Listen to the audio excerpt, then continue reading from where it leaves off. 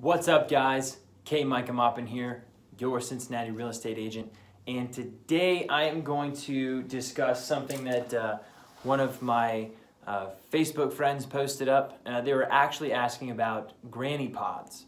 Now, if you haven't heard about what these things are, they're basically like in-law suites that are in the backyard of your house. So there's a lot of different varieties of them. There's a lot of different amenities that you can put into them. And the prices vary depending on what you want to put in it. So she was asking me what the pros and the cons were. So here's my quick breakdown. So the pros are definitely the privacy.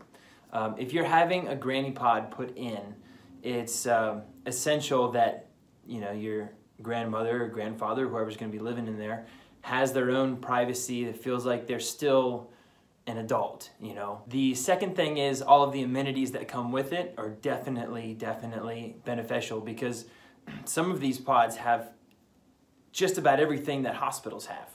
So if you don't want to have to pay for someone else in a different location to take care of a loved one, it has robotic machines that are able to track vital signs.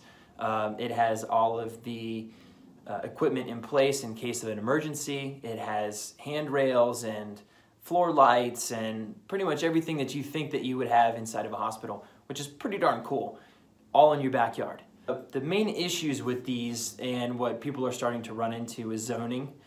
In order to get something like this approved through the zoning commission in whatever county that you're in, contact them and figure out what you actually need to do, because you're putting a new structure basically in the back of your house. So it's very important that you follow the instructions of zoning in order to not get set back, whether it's timing or having to take something down that wasn't done right. So make sure that gets done correctly the first time. And the last thing is the cost.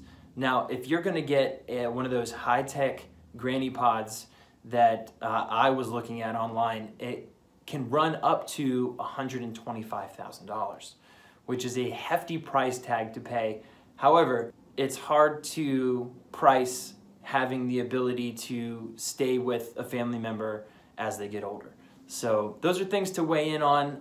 The final thing I'm going to mention is sales benefits. If you do plan on selling your house later on, whether it's a benefit or not, I would say that it definitely is a benefit. You're adding usable square footage to a property that you own.